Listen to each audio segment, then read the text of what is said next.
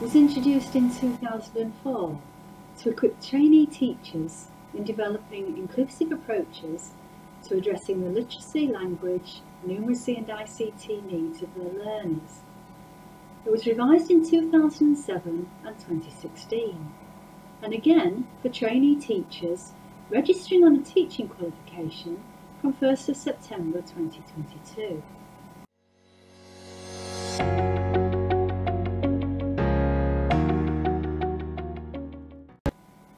The Education and Training Foundation have produced a guidance document which contains all the relevant information, and you can download this via my website.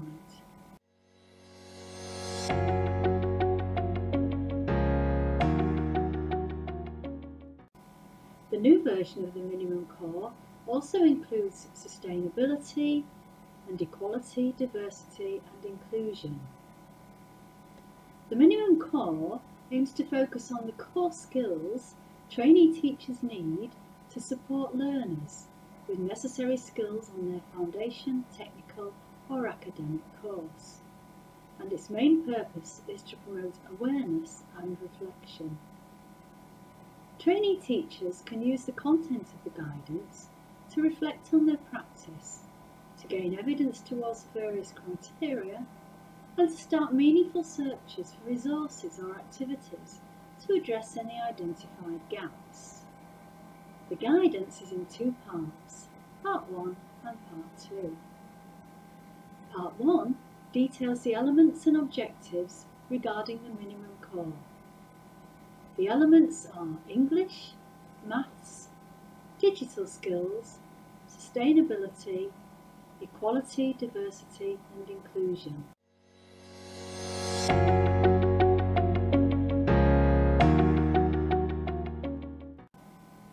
And each element is linked to an objective which defines what a teacher should do and how they might evidence their knowledge, understanding and skills.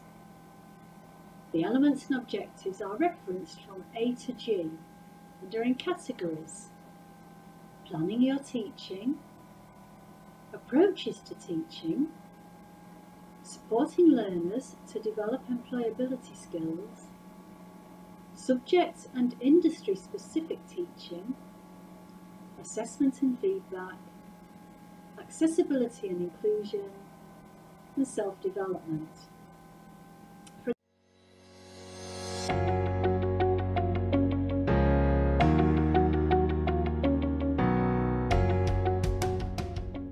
For example, there are 12 English elements in the category of approaches to teaching. Each element has an objective which a trainee teacher must meet.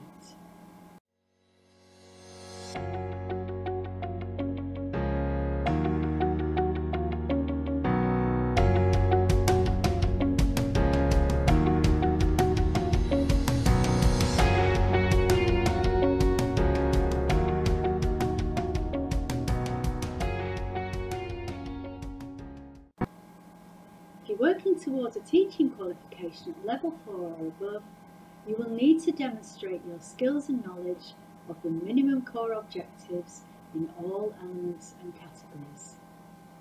The objectives, therefore, can be used as a guide as to how to demonstrate skills and knowledge for each element. Part 2 of the guidance gives examples of approaches and web links which can be used to support each of the categories.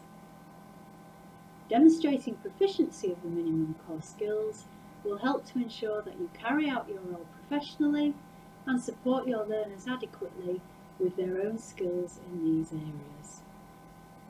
You can document how you achieve this by using a checklist which can be downloaded from my website.